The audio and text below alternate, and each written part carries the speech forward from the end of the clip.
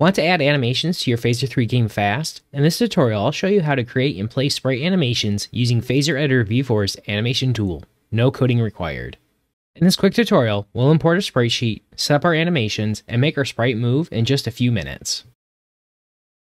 First, we need to add our sprite sheet to our project. From our project folder, if we click on our assets folder, in the inspector, if we click on browse files, we want to choose the sprite sheet we want to add to our project.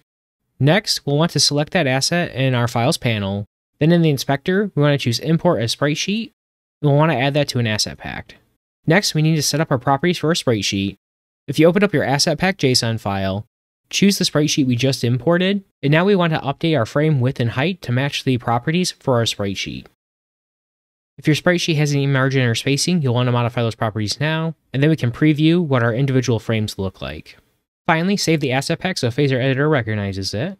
Now we need to create our animations using our animation tool in phasereditor. Under our assets folder, let's do right click, we'll do new. Let's add a new animations file. We'll call this animations.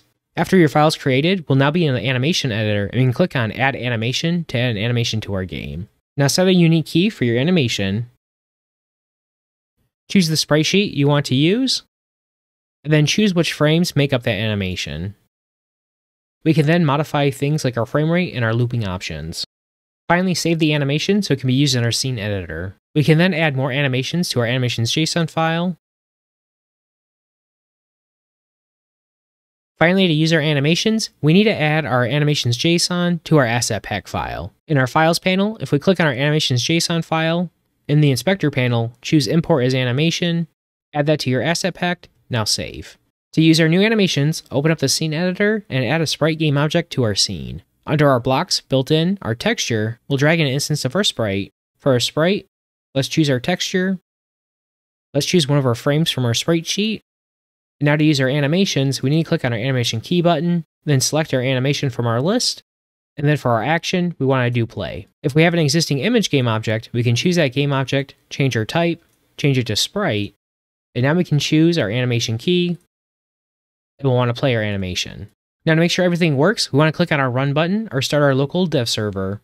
And if we jump over to our browser, we should see that our animations are now playing correctly when our game first starts.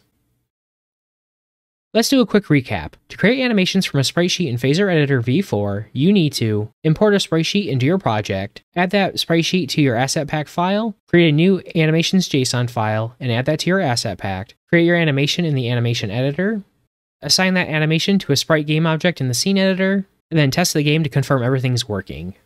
That's it! If you found this tutorial helpful, don't forget to like and subscribe for more phasereditor tips. Let me know in the comments what tutorials you'd like to see next. Thanks for watching and happy coding!